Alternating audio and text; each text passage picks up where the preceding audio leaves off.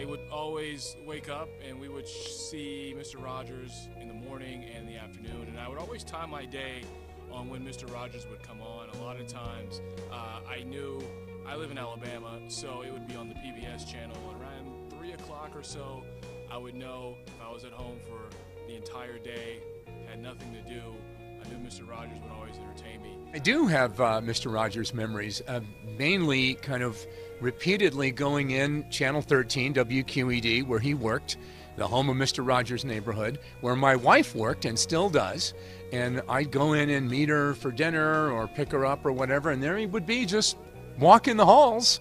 And I would say, "Hi, Mr. Rogers," and he would say, "Call me Fred."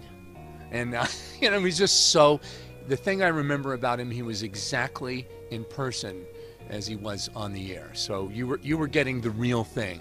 And he's just a sweet, sweet man, and it was a pleasure and an honor to know him and to run into him. And I happen to live, technically speaking, in his neighborhood, in Squirrel Hills, where he lived. So that was Mr. Rogers' neighborhood. So yeah, I have a lot of fond memories. Mr. Rogers to me is just synonymous with my childhood. I mean, I'm a 70s child, and yeah, that ages me, but that was Mr. Rogers' wheelhouse in the 70s. And, you know, I can still sing the song, "It's a Beautiful Day in the Neighborhood, a beautiful day for a neighbor." And, you know, take the shoes off, zip the sweater up, get going with the show, Neighborhood of Make-Believe. I mean, all of it is Pittsburgh. And as a kid, I didn't even realize it was Pittsburgh. I just thought it was this cool show on TV.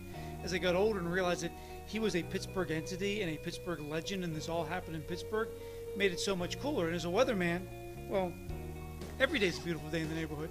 Time to go.